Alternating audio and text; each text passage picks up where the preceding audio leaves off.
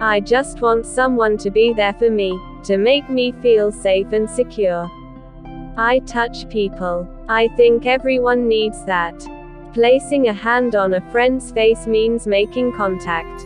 I think like any marriage, especially when you've had divorced parents like myself, you want to try even harder to make it work.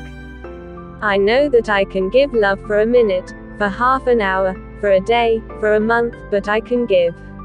I am very happy to do that. I want to do that. You can't comfort the afflicted with afflicting the comfortable. Hugs can do great amounts of good, especially for children. It's vital that the monarchy keeps in touch with the people.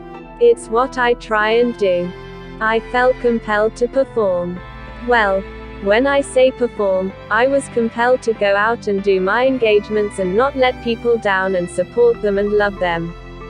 It took a long time to understand why people were so interested in me. The day I walked down the aisle at St.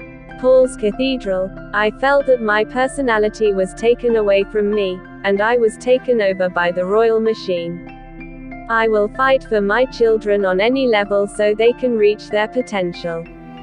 I live for my sons. I would be lost without them.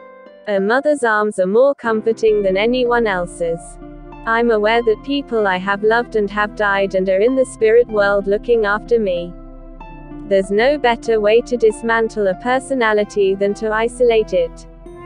I have a woman's instinct and it's always a good one. I should never have played with fire and I did. And I got very burned.